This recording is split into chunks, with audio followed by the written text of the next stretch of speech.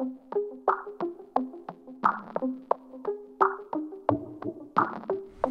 moved here in 2007, which was kind of a big year for Oklahoma.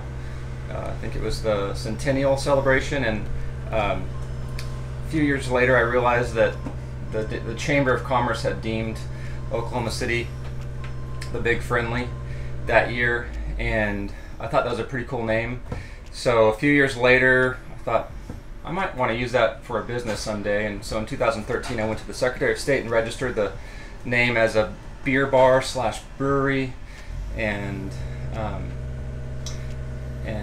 I just figured that starting a brewery was a little bit too much of a risk for me at the time, so I ended up starting this beer bus in 2015. I bought the bus in 14 and opened it October 10th of 2015 was the first day of business for the Big Friendly. So I just figured the Big Friendly was a name that represented the city so well, and it was a name that I felt would represent a big beer bus really well.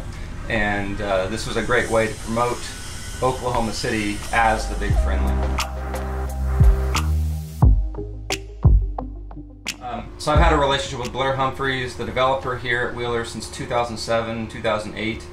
And right about the time where I started this business, 2014, 15, they were looking to place a brewery here in the space. Originally it was a different brewery that was supposed to go here, but plans kind of fell through, which kind of opened the door for me and my brother, Will Quinlin, to open a brewery here, and conversations with Blair started to happen. Once he saw the bus and the brand and he was able to taste the product that I made, it just kind of seemed like, because the relationship was there, it was a no-brainer for us to be here. So the conversations have been taking place for years, and we just kind of been patient in the process. That was 5 years ago, and so we're on the cusp of opening hopefully this year.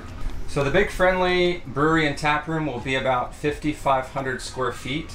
The brewery itself will be about 3,000 to 3,500 of those square feet, and the tap room maybe about 2,000 square feet.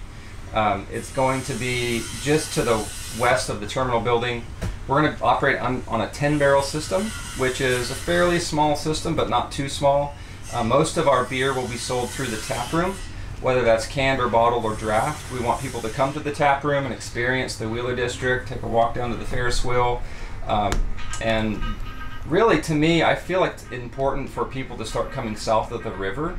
I think that Oklahoma City is really not aware of life south of the river, and my wife and I, my brother, and my friend Jonathan Bean, who's also an owner, we all live, or will live in the neighborhood just to the west of here. And we just love the community down here, not just the Wheeler District, but the greater community that's south of the river, and we want to build into something for the next couple decades here.